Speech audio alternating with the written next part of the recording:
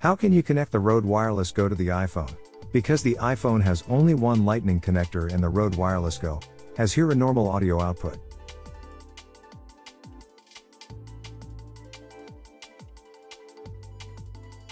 The Rode Wireless Go comes with a cable, which is not suitable for it, because both are so-called TRRS connectors, and for the adapter that comes with the Apple iPhones, you need another TRRS connector.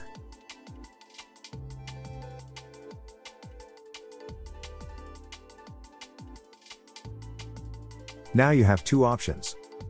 You cannot use the cable that came with it. You can buy a new cable, which is called Rode SC7. Here you can see that the connector is gray and you have 4 poles instead of 3. These fit into the adapter here, and now you can simply connect the Rode to your iPhone as normal, and that will definitely work. This cable costs about $10.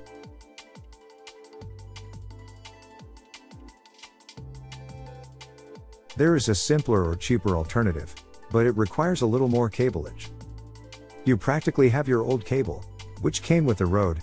It still comes in here and you buy an adapter, which is called SC4 from Rode, and connects the whole thing. Now of course you have a somewhat uglier cable mess. Now you can connect the whole thing to the iPhone again, and you can also use the Rode Wireless Go on the iPhone.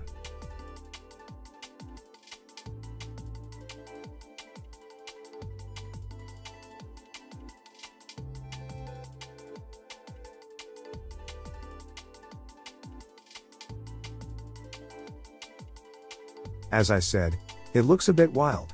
I prefer this SC7 cable, because it looks nicer. One adapter less, but it works with both.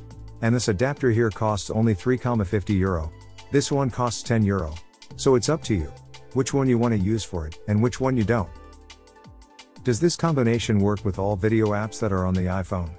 Yes, even with the standard video app that comes with the iPhone.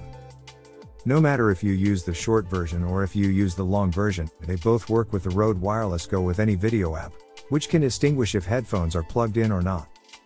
Because the iPhone now thinks that a headset is plugged in and uses the built-in microphone of the headset.